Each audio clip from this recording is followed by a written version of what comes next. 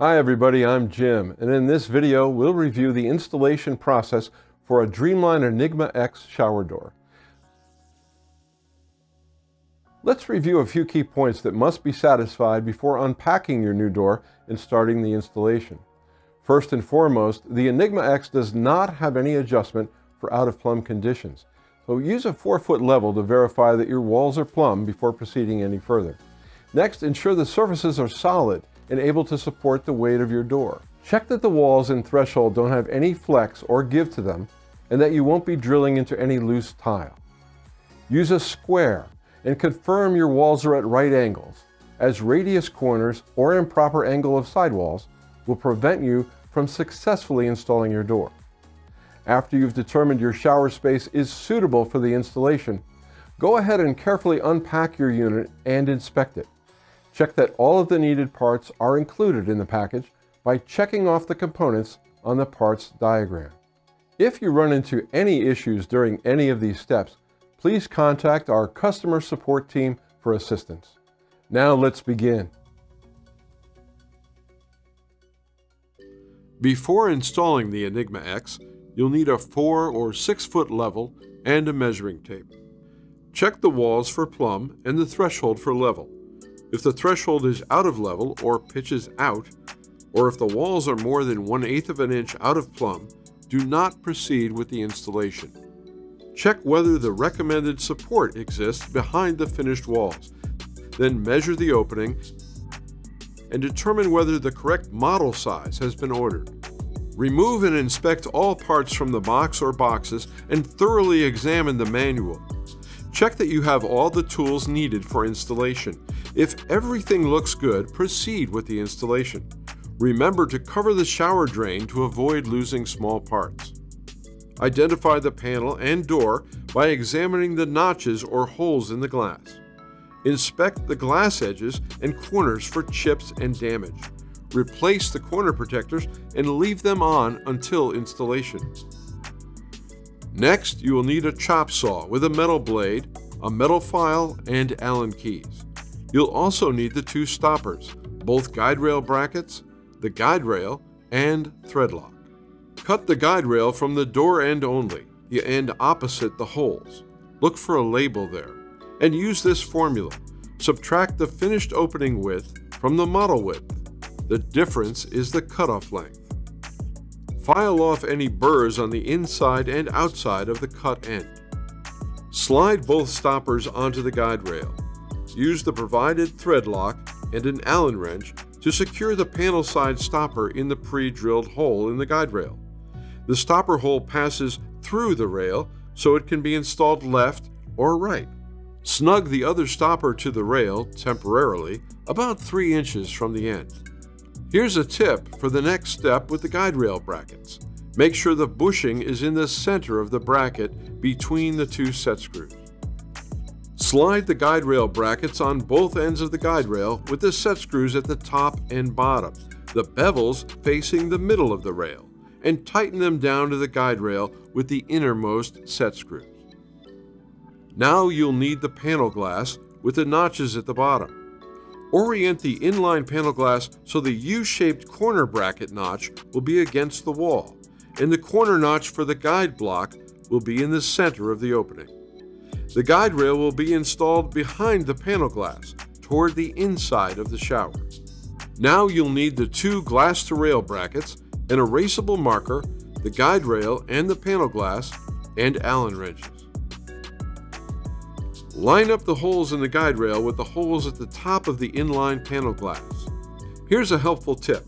Find and mark the high spot on the outside disc of both glass-to-rail brackets. This will help when adjusting the guide rail to level while dry fitting the panel and guide rail in the finished opening. Attach the stationary panel to the guide rail using the glass brackets.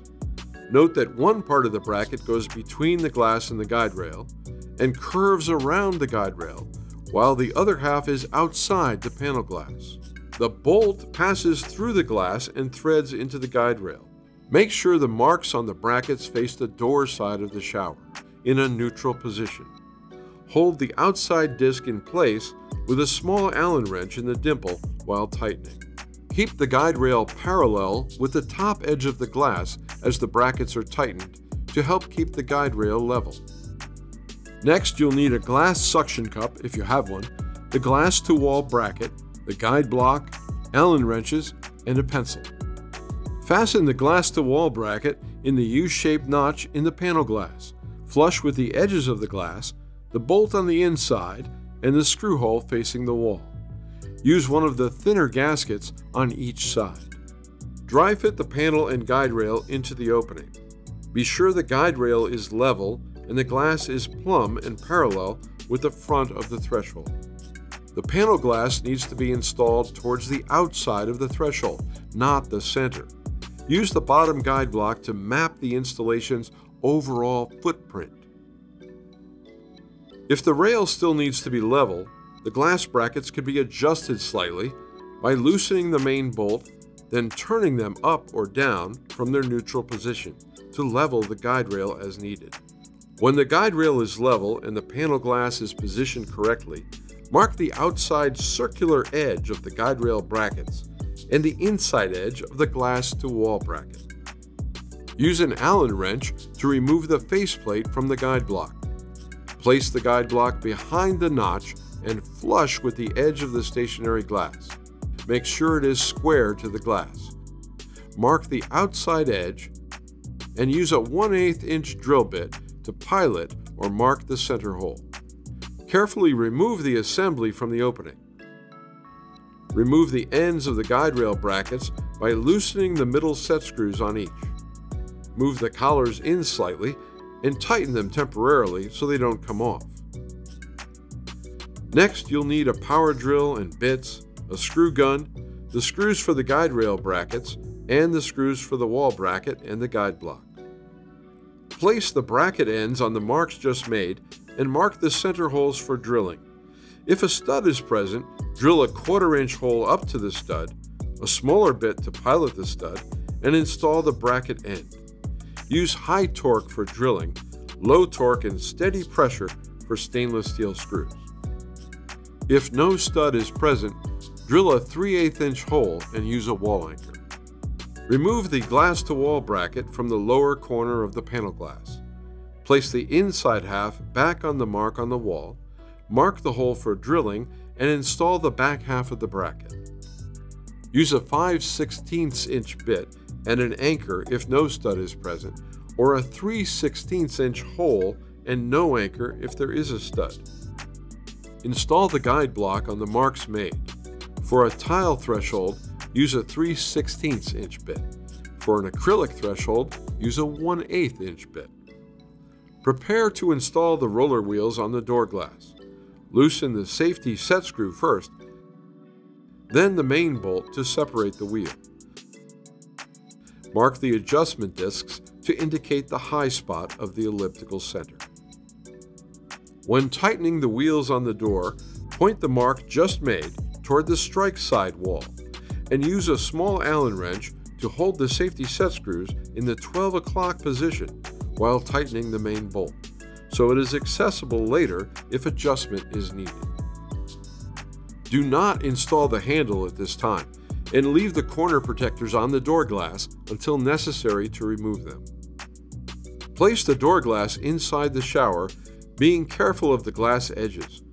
Make sure the door is facing the correct way for the installation, so it won't have to be turned around. Carefully place the panel glass and the attached guide rail back into position on the threshold, loosening the collars on the rail and sliding them back out over the installed ends and tightening all set screws. The guide rail brackets can also be adjusted to help level the guide rail. The outside set screws can be used to raise or lower the ends slightly.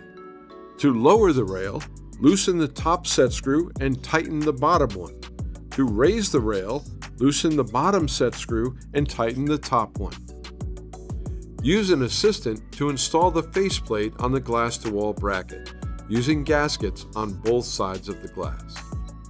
Reinstall the faceplate on the guide block using the gaskets and tighten the side set screw with an Allen wrench.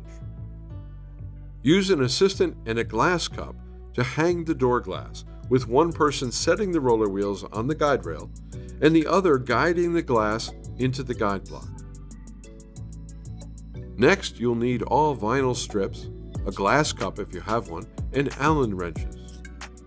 Install the bumper vinyl on the strike side of the door and test how evenly it seals against the wall. You will need to reposition the door side stopper to allow the bumper vinyl to just meet the wall. Look for a gap at the top or bottom of the vinyl. If needed, adjust one or both roller wheels to improve the reveal at the wall. Let's look at how the roller wheels are constructed. The safety set screw holds the main bolt in place and must always be loosened before turning the main bolt, or the bolt threads will be damaged. The safety set screw should always be tight except when adjusting the roller wheel. To adjust the roller wheels, first place a shim under the glass so it won't contact the guide block. To adjust the roller wheels, loosen the safety set screw, then loosen the main bolt. With the assistant lifting slightly on the glass to take weight off the adjustment disc, turn the disc to raise or lower the door slightly. Turning the mark on the disc up will raise the glass, and turning it down will lower it. Check the seal against the wall after each adjustment. When satisfied, remove the safety set screw, apply a drop of thread lock through the hole, then replace it. Use an Allen wrench to keep the safety set screw at 12 o'clock and tighten the bolt and the safety set screw. Next, you'll need the two roller guards, Allen wrenches, and an assistant. You'll also need the safe stop bumper and the handle. Remove the caps from the end of the roller guards and unscrew the center bolt, being careful to hold onto the small parts. Apply thread lock to the end of the center bolt in both roller guards. The thread lock has 10 to 15 minutes of working time before setting up. Install the roller guards in the holes just beneath the rail. Tighten the bolt from the outside with a helper holding a small Allen wrench in the dimple on the inside to tighten them. The slotted hole in the center allows both ends to be aligned. Install the roller guards 1/16 of an inch beneath the guide rail, then reinstall the cap. Use a small Allen wrench to help tighten the cap. Clean the area behind the glass-to-wall bracket and install the safe stop bumper inside the shower against the wall bracket. You can use the high bond tape, or you can open it in order to screw it to the wall. Install the handle on the door glass using the gaskets provided. Install the vinyl seals, one on the stationary panel above the guide block and another on the back edge of the door. Notch the tops to allow the roller guards to pass freely. Next, you'll need the dam strip and the end cap, clear silicone, a chop saw with a metal blade, a marker, and a measuring tape.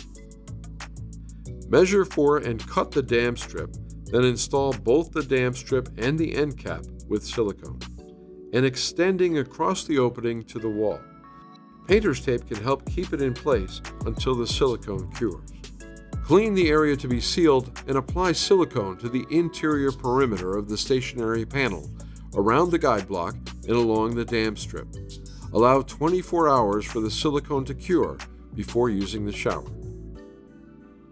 Review maintenance procedures with the customer. Fill out the lot number, etc. in the manual, and be sure to also review it with the customer. Direct the customer to the warranty page at DreamLine.com and encourage them to leave a review of the installation.